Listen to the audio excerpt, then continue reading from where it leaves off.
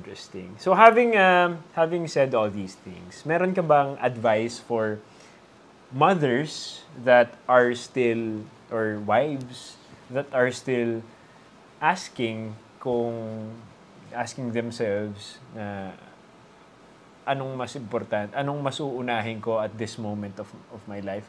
Would it be career or being a homekeeper? You know, with my values and belief system, I honestly think it should be your family first. I mean, that's both of us, diba? That's the value system that we have. It's what we believe in. And I think as a woman, sobrang importante nung role namin into nurturing our children. But I do understand, I say that and I preface that with the understanding na iba-iba yung journeys nating lahat eh. Yeah. Diba? Merong mga moms that try to balance it all, that try a wonderful career and focusing on their family, which is what I'm doing right now. There are moms who focus more on their career than their family, etc., etc. But for me, I think first and foremost talaga our family talaga yung uunahin.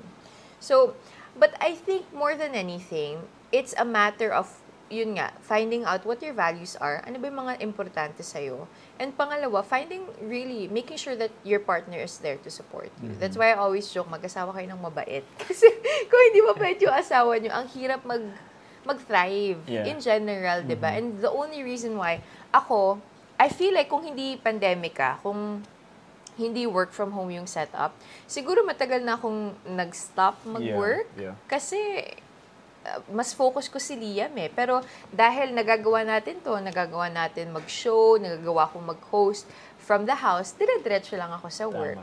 But for me personally, yun yung gusto ko. Pero yun nga, it's something that you have to figure out on your own and with your family according to your value system. Any advice for future mothers? Advice to future moms from a newbie mom: take it easy. Take it easy. That's one of the biggest lessons that I've been learning. Take it easy and enjoy every season and moment, especially the hard ones. Because if there's anything that we've learned, diba, in the past few months, minsan meron tayong mga moments na nagpapanik na tayo kasi sobrang hirap. Sobrang hirap. Meron mga times na parang, oh my gosh, this is so hard. Ayaw matulog ni Liam. Ayaw kumain ni Liam. Ang daming nangyayari. Tapos after 1 week, tapos na yung phase na yun. Daming variables that go around. Yeah. Tapos biglang malaki na siya, diba? So, take it easy, take it slow.